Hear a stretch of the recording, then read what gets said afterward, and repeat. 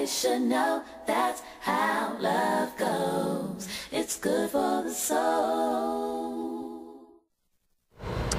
And welcome back. We are outside with Chef Obi Linton from Soul Burrito with us this morning.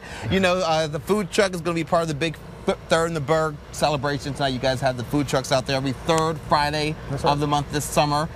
So the last time you made some burritos for us, this time you're going to do a little nacho action. That's right. These are our loaded chips. We're going to do something called the Jamaican sensation. This is a combination of our mild curry.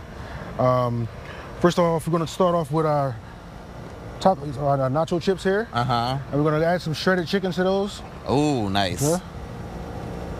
Check that out. Add a little more. You can never have enough chicken. Absolutely. All right. Now we're going to add a little melted cheese. The reason we're going to do that now is because we're going to add our sauce. The Jamaican sensation is actually a mild curry sauce. Okay. So we're going to add a little melted cheese here. Lovely. All right. And we're going to add a little bit of our mild curry sauce. This is called the Jamaican sensation sauce. Okay. Now you say that it's mild. Is it really mild, or is it a little bit? Is it a kick to it? Absolutely. This is a mild sauce. Okay. We purposely did that because we actually do have something called the South of the Border that has some punch. Okay. Literally, will make you run south of the border. Okay. We're going to add a little salsa here. Okay, right on top.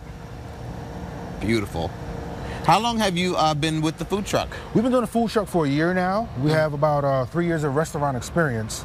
We actually decided to close our brick and mortar and open a food truck so we could be more mobile. You know, and these are really becoming such a craze around here in the mid-state now, and you guys go all over. Yeah, we go all over. York, Lancaster, Harrisburg, and pretty much whoever have us.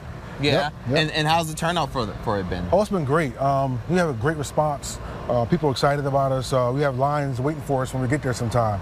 Like, as I'm sure on Third in the Berg, normally we get there we'll have about 20, 30 people waiting for us. Wow, fantastic. So it's a lot of great fun. Third in the Berg again, that is tonight in Harrisburg on North 3rd Street. You guys will be there. You can check out this. What's it called again? It's called the Jamaican Sensation. The Jamaican Sensation. I can't wait to try this out. All right, stay with us. We will be right back.